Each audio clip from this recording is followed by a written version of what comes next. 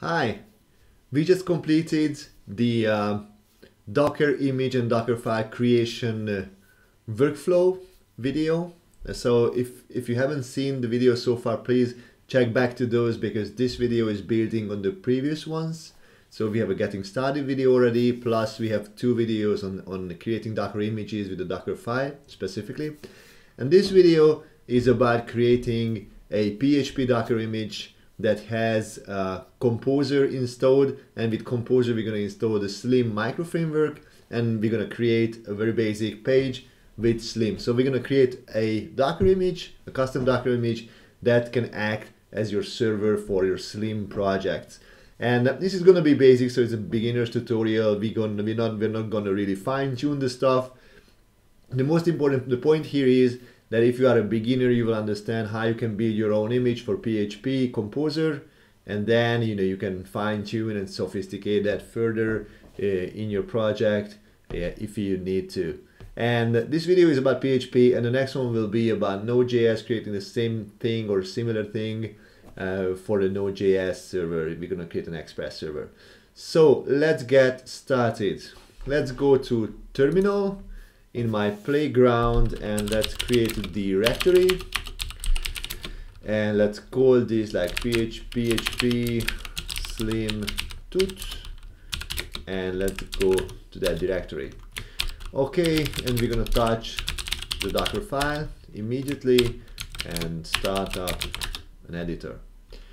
Okay, so in order to do that, we need to start out from a Docker image, so we need to find the right Docker image to build this project on. So we have to go to Docker store, search for PHP, and this is the official PHP Docker image. And the question is, which is the right image that that we choose for this little experiment or for this little project. And the version number here denotes the PHP version number. And for this simple case, we can pick any of these, but let's go with the latest one. So 7.1 will be fine. And then we have various options. So this is for the command line, this is Alpine based, and this includes an Apache web server, and I would prefer to go with this one. So I want to go with that. And what we got to do now, which is Docker pull PHP and this tag, and I have done that already. So let's do Docker images. If we go to Docker image, you see that I already have a PHP official Apache image. Maybe yeah, this is one version higher, a minor version higher. Anyway, please pull that image, and I stay with mine because I don't want to take some time pulling another image. So we got PHP and Apache. So what is the idea here? The idea is that by default, this image, when you start up a container from this image, it will run an Apache web server, and you can use that. So if you look at the Dockerfile, this is my usual process, that if I want to use an image for something, I look at the Dockerfile. This is something that I really strongly advise that you read other people's Docker files. It gives you a lot of insights, and there's a lot of learning in that. So it's based on Debian, which now we know what is the Linux operating system underneath, and now we know which are the tools that we're gonna use.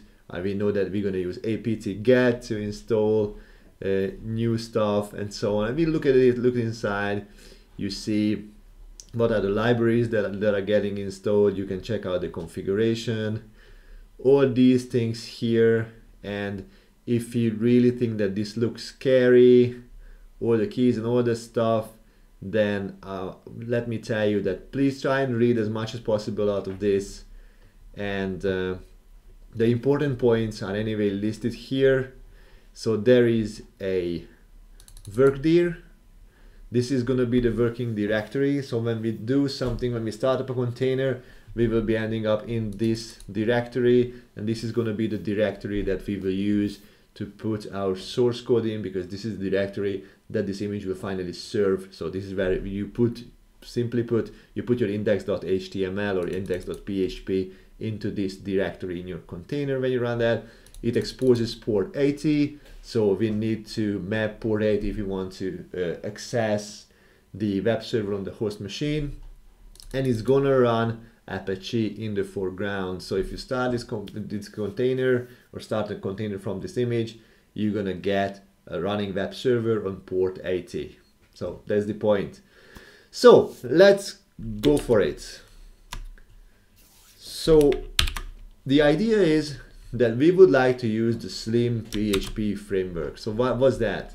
If you never use that, it's very simple. So let's get started with that. Let's say you want to start a project with a Slim framework. You get this piece of code and you want to set up an environment to run this piece of code as a first step. So then we say, okay, it is recommended that you use the Composer dependency manager to install the Slim framework. Composer is a PHP dependency manager, and now we're going to install Composer into our image. Okay, so installing Composer, it's on getcomposer.org/download. These are the steps to install Composer on your machine. So let's see what we are doing. We want to run this piece of code, and as a first step, we want to install Composer, which is a dependency manager, and then we're going to use Composer to install Slim, and once that's done, this piece of code should be working. So let's install Composer into our PHP image. Docker images.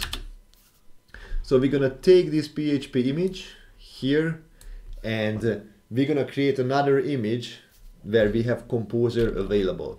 So let's have a look inside this image. So PHP 7.1.2. If you remember the steps that I had, then you remember that this is the stuff that I usually do. That I go inside the image so that I cannot talk and type at the same time, it seems. So anyway, so this is what I do. I go into the shell and play around with the image in the first place, and then I experiment with the steps that I want to put into my Dockerfile, and then I put them into my Dockerfile. Okay, so I'm inside in the shell, and you see the active directory is the same thing that we saw on the documentation here. Where was it? Here. So this is the working directory. It's the same thing. So let's list the contents. It's empty right now, but we're gonna add some stuff into it. So let's install Composer. So what it says that you go to your terminal and execute these steps. So let's do it. We copy and paste these steps into our terminal.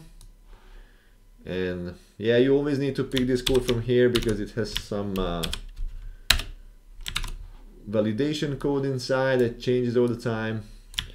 Okay, now you see something is happening, and we're on the last line. So it seems that we have installed Composer. So that stuff that is online seems to be working. So that means that for our new project, we want to create a Dockerfile so that we can reproduce that image all the time. We create an image that we can use for the entire project. So that means that we start from PHP 7.1.2 Apache, I believe, yep. And then we run all this stuff here. And you remember, so creating the Dockerfile, we put these things into one line. And okay, just in a minute. So what I'm doing now, I'm simply reproducing the steps that we did so far. Okay. Okay, so if we build this Docker image, then we're gonna end up at the same state as we are right now in this running container. So let's try to use Composer. If I say Composer command was not found. So what can you do? What you could do now, and this is what I suggested before, if you don't know Composer, you can of course always go to Google and look for answers online. So let's see what is the solution. I have the solution, by the way. So yeah, this is not the nicest actually. So anyway, I have made some notes here. So let's fix this stuff. So we just put into our user local bin, so put that the composer file here. If I'm running composer now composer is available. So let's add this step to our Dockerfile here. So now we have composer available, which means that now we can run composer and install stuff. So how does that work?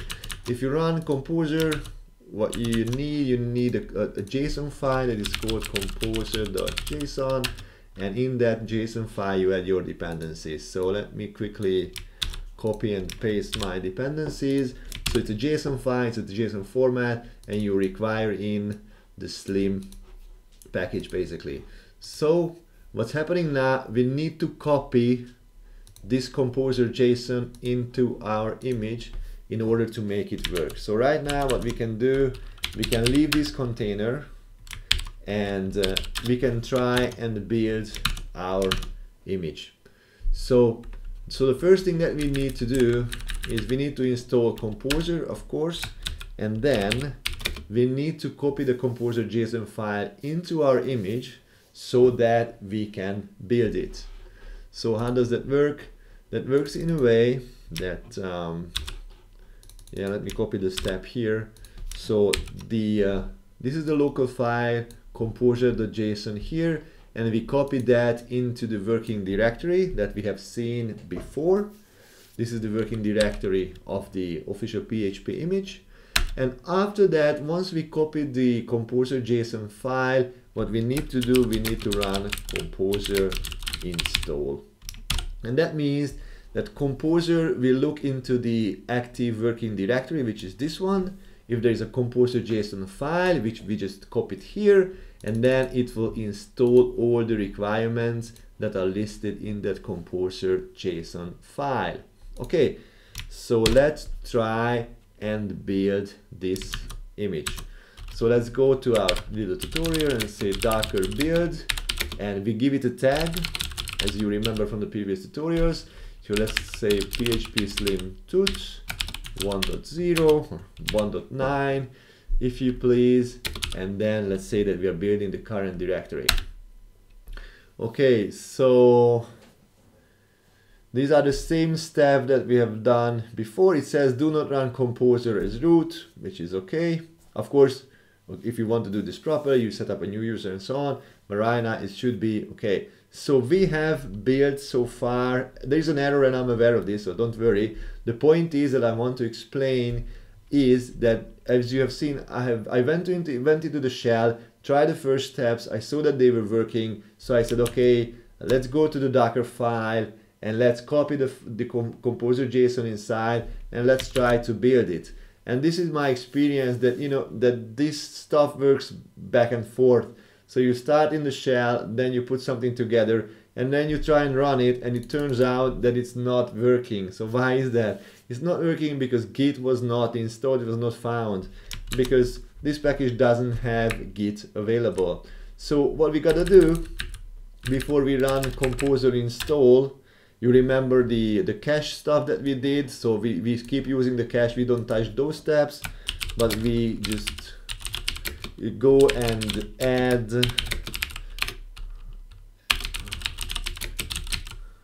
install here, we install git, and then we try and run composer install again. So let's do this. Okay, so now the build was successful. So if I go Docker images, then you see that 8 seconds ago we have just built this PHP Slim tut image. So it exposes port 80 as the base image did before, with the same working directory. The only thing that changed is that we installed composer inside, and then we used the copy the composer JSON file in there, and then we install the composer packages. So let's look into this to see what's inside, because it's pretty interesting. So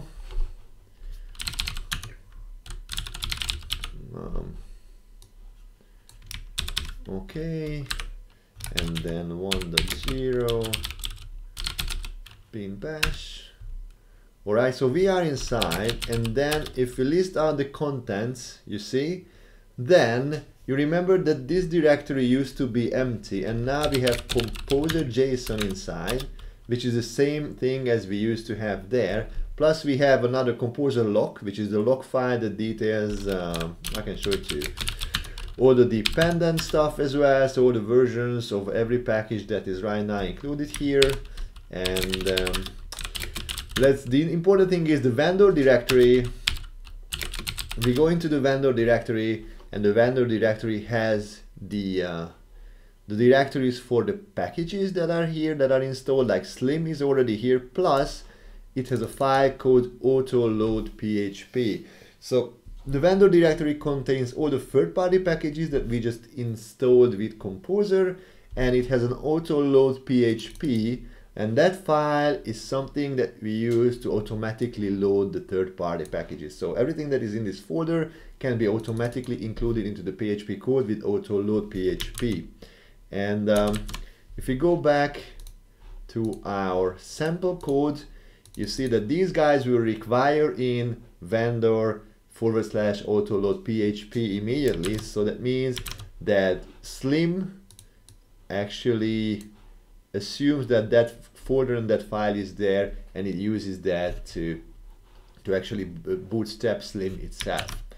So far we seem to be good, and what's happening is that we have installed these third-party packages into our image. So that's in the image, that's directly available. Okay, so let's exit from here and say Docker images, and this is our new image. So what we are supposed to be doing now, I think we are ready to start up this image and see if we can serve the sample code, if we can serve the sample page from this image. So let me show that to you. So let's create a file that we call index.php and copy and paste the sample code inside index.php.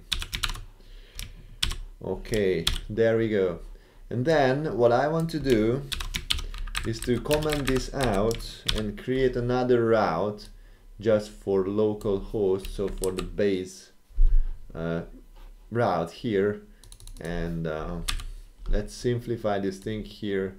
Hello world from our new image. Okay, so this is our custom Docker image, and we serve hello world from here. And once we go to localhost, we should be seeing this message appear. So how does that work?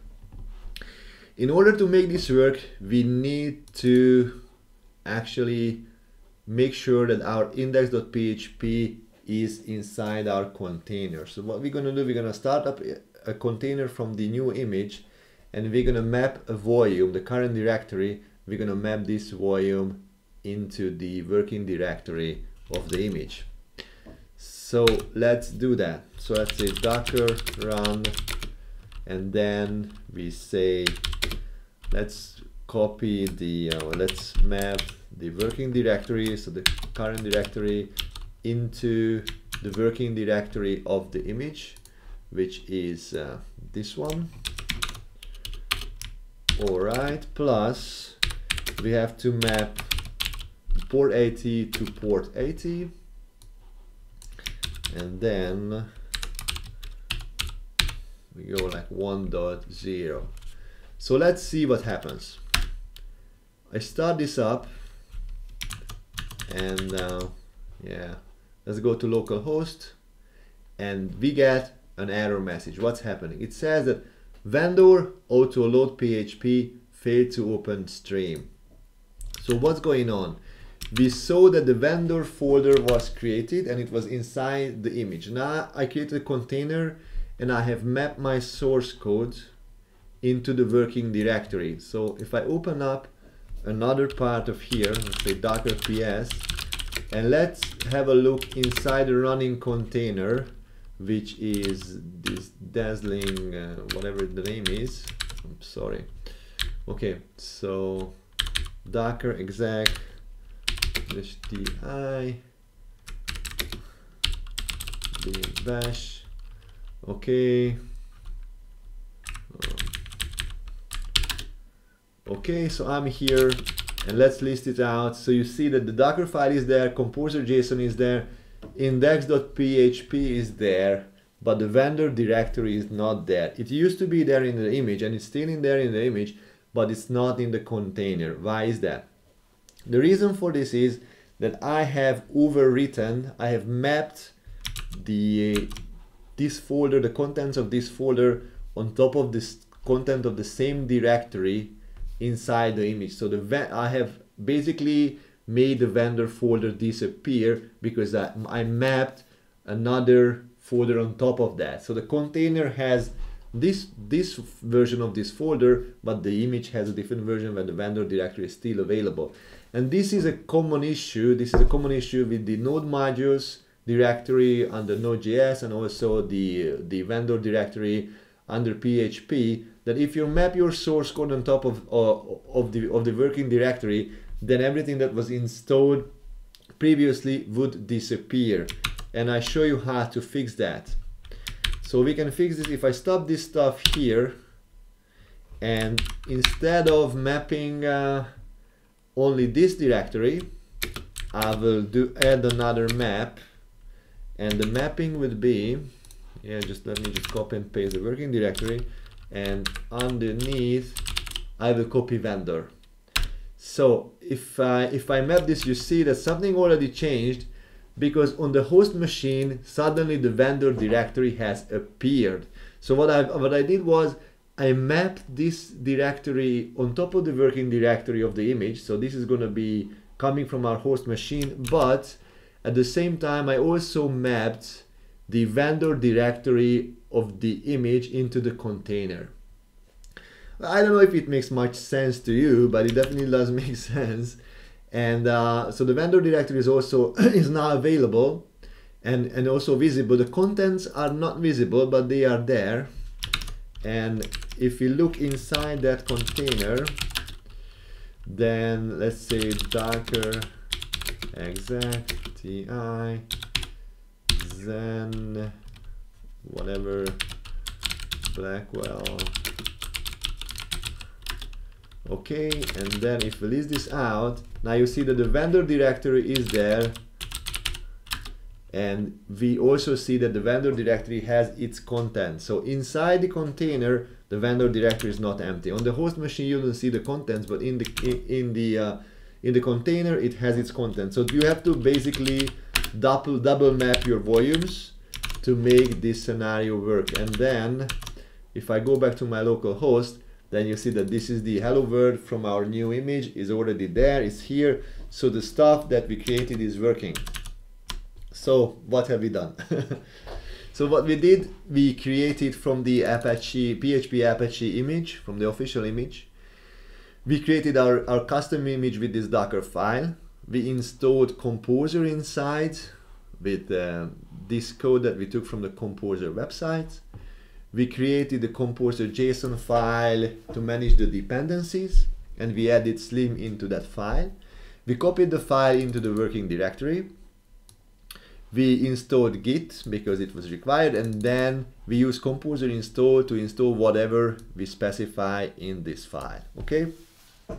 So that means that if you add some stuff into the Composer JSON file, you will need to rebuild your image to make it available also, you know, inside your running containers, and you have to start a new container then. So we have created this stuff, and we have now a container running based on this image with Slim installed. So let's check out something else. First of all, let's say that you don't want to have index.php just like here in the root of this project, but you want to create something like a public folder. Okay, so you want to create a public folder, and you want to move index.php into that public folder, plus then vendor is just one level higher, so we include when the autoload PHP from this directory, so we have to change this piece of code. But the point is that we have moved our index.php into the public directory.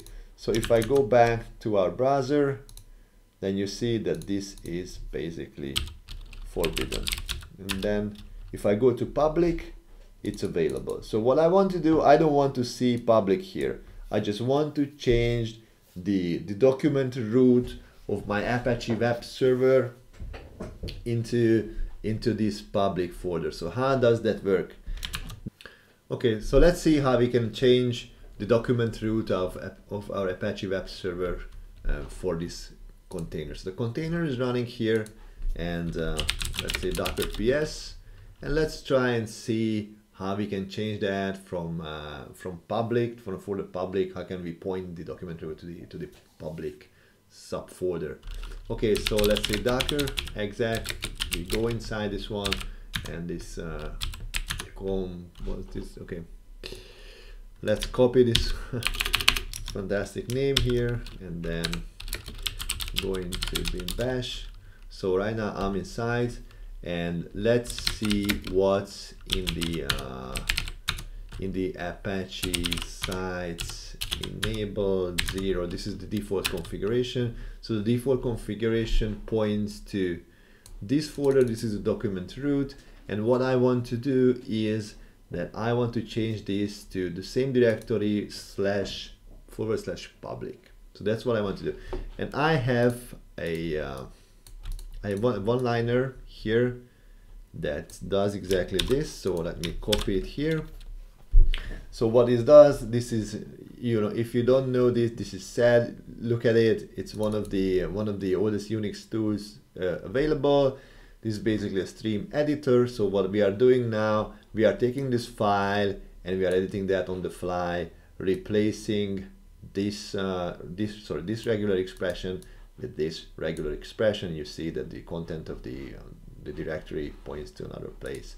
So we run this, we cat the same file again, and now you see that the document root has changed.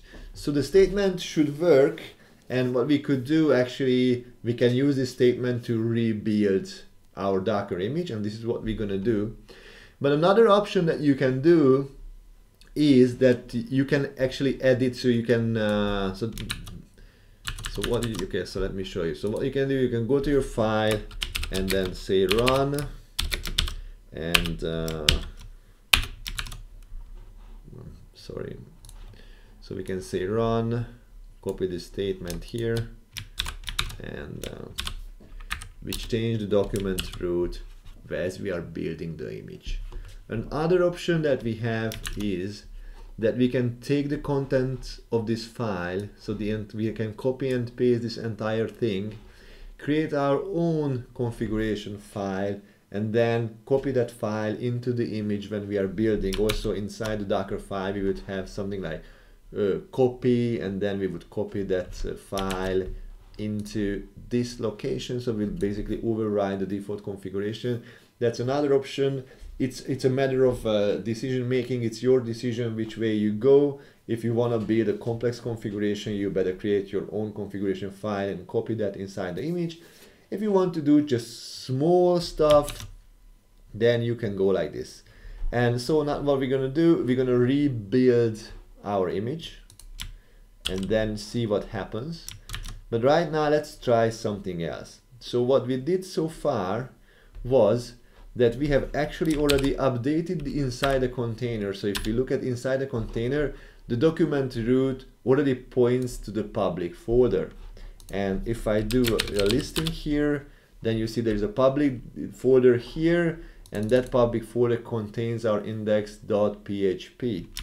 So it's not gonna be working. So if I refresh this, it's gonna still pointing to public, and localhost is still forbidden. And that is because we need to restart the web server. And for the reason that there should be only one process running in the container, this is our main process. So what we can do, we can restart the Docker container. So let's say Docker PS, and then go Docker restart and then take this name of this container, and now we are restarting that container, and if we are lucky, then you see right now we have restarted the container, and now the document root points to the public folder because this code is working. Okay, so what does that mean?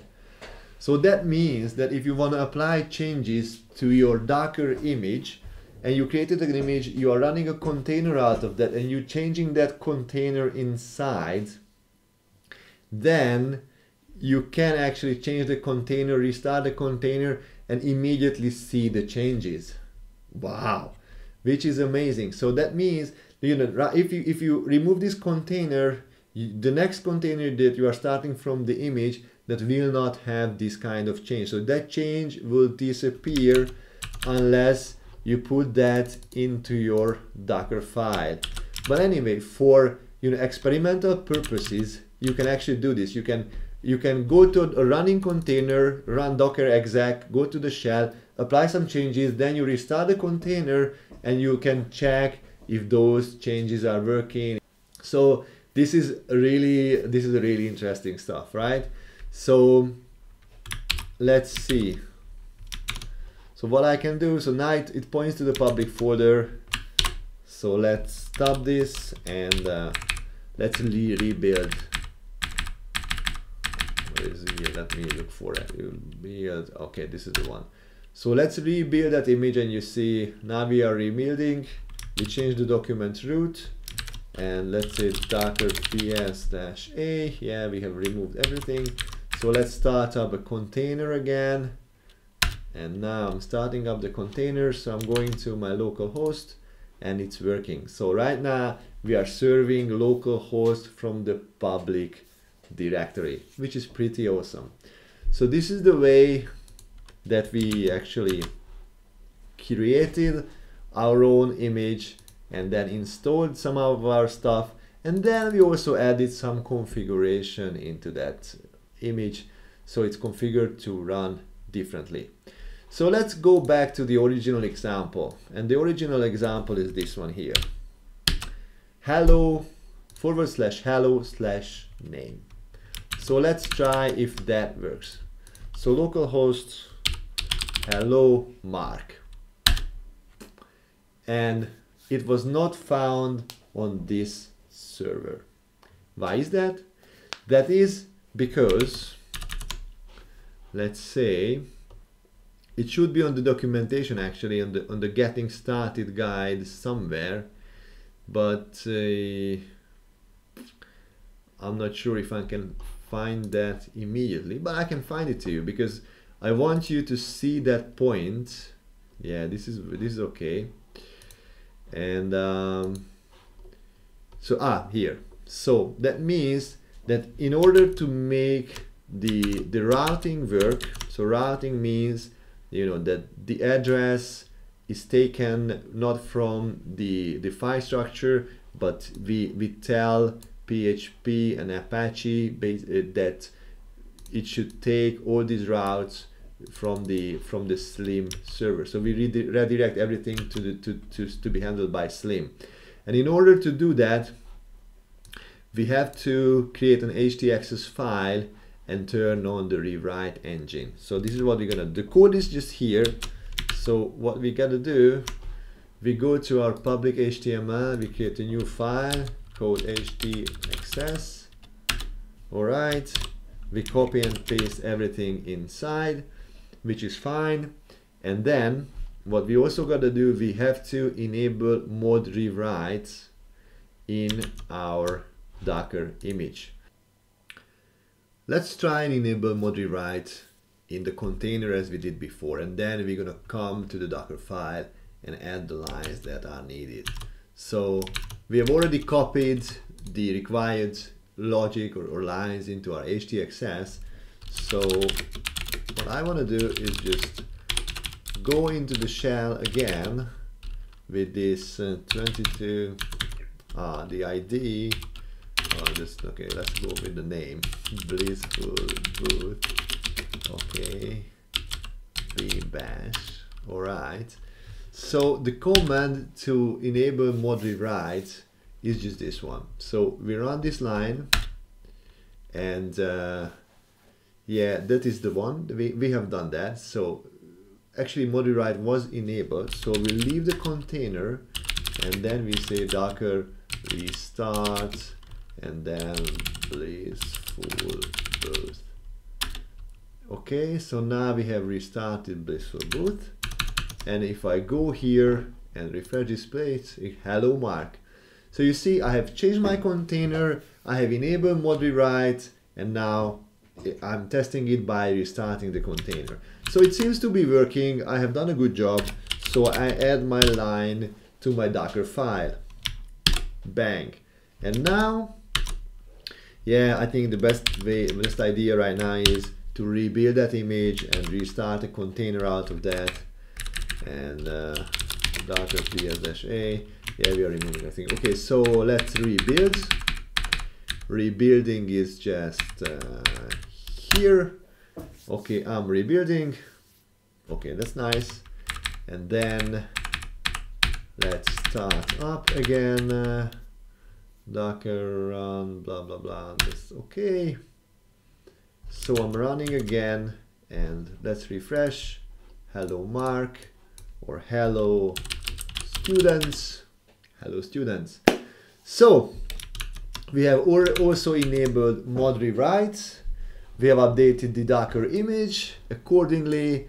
We have htaccess in place, and now our routing is working well. And if I just go back to localhost, then the other image also is still working. So, you know, as you make progress with your stuff, then, you know, you can use this method to actually, you know, work with your way through and build up your Dockerfile. So you can change the container also during the runtime, and then by restarting it, you can immediately check the result of your actions. And then, of course, you should be building the Dockerfile. So add every step to your Dockerfile and reproduce that as much as possible. And I think it's not a waste of time to rebuild the image, because, you know, you don't want to miss any step. But quick testing is a good idea to go into the shell of the running container and try some stuff. So that's pretty cool. That's pretty awesome. What I also usually do, if we are talking about Composer right now, that if I want to add some other package here, then I can, you know, just go add some more lines, whatever here, and then I can actually go into, because, you know, this thing, the Composer JSON is immediately mapped into my container. So as I change my Composer JSON, those changes will be available in the running container immediately. So then I can go inside the running container with container exec, go into the shell and do a Composer install. So I don't even need to rebuild the entire image to test some of the packages, install some of the packages, because it happens, you know, you install one package, you test it out and you say, okay, this is not the package that I want. And then, you know, you just you just remove it, and then you try another package and you create a mess, you work like that. And then once you find the right package, then you put that into your Composer JSON. So you leave the final package in there, and then you rebuild the entire image. So this could also be an option to install Composer packages also on the fly inside the running container. That's another option. So what we did today, we created a very simple Dockerfile with a very simple image, starting out from PHP and Apache web server. We installed the Visual Composer, and then we created a JSON file, added some packages for Slim, installed the required stuff, and then we played around, changed the document root, and we basically got you started with the Docker image for the Slim framework. So I wish you good luck, and stay tuned, because there is going to be more. I'm going to also set up a Node.js image similarly, just a base image, very simple like this one, not too many steps. But, you know, if you want to learn about Docker images and Docker files, please read other people's Docker files, read Docker files on GitHub. There's a lot available out there. And please be prepared to have a Node.js video after this one. And later on, I'm going to have a video about Dockerfile instructions like copy and add and entry point and CMD and these kind of things to understand a little bit better how they work. And I also want to give you another video about sharing your Docker files, because I'm receiving a lot of questions, how you can share the Docker file, how you can share Docker images. So you can do both. You can share the Docker file on GitHub. You see everybody's doing that. And you can share your images on the Docker store as well. And let's see, maybe what I'm thinking is that I'm going to share some of these images on the Docker store, and I show you how I did that. I haven't done that yet, so I will have to try and see how that works. So this is the plan, and after Dockerfile, we're going to go to Docker Compose, go to Docker Networking, Docker Machine, and Swarm. And oh, it sounds like a lot. And I hope I'm going to have the time, because I'm really enjoying that. And thank you for the nice comments, and thanks for watching.